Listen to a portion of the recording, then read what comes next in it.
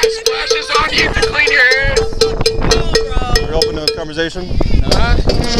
You're open to conversation? Alright, yeah. If you're what's in heaven, then I don't want to be there. If you guys are what's going to be in heaven, I hope I go to fucking hell. I really do. What's up with the combo? Because this is what my heart's about. Let's hear the combo. Listen, what I believe in is that whatever happens to you, hey, stop. Holy shit.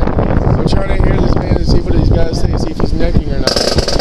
So, look, what I believe is fucking, whatever you believe in is what happens to you when you die. You get what I'm saying? Like, 1 billion people over in India believe in Buddha and Hindu and whatever the shit's got going on over there. And I think that's what happens to them when they die. And you know what happened, you know? How do you know? When what you believe is gonna, what happens, that's what's gonna happen to you when you die, either heaven or hell. Well, someone's got to be, I mean, we can't all be right, can we? No, but we don't know because ain't nobody died and came back. Y'all think you're really doing something by recording? That's what I know that's what I'm saying.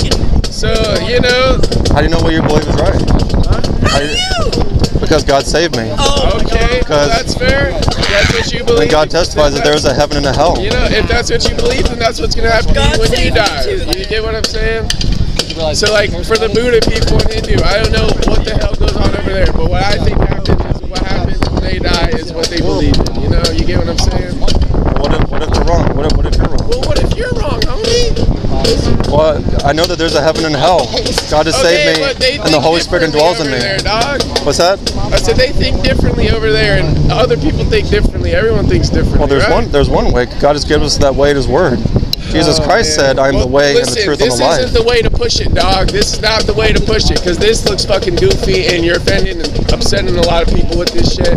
Especially just the three of y'all coming down here. It ain't gonna work no way. Well, what's offensive about what we're doing? You got a whole bunch of fucking weird gore shit going on that nobody wants to see. You're disturbing people.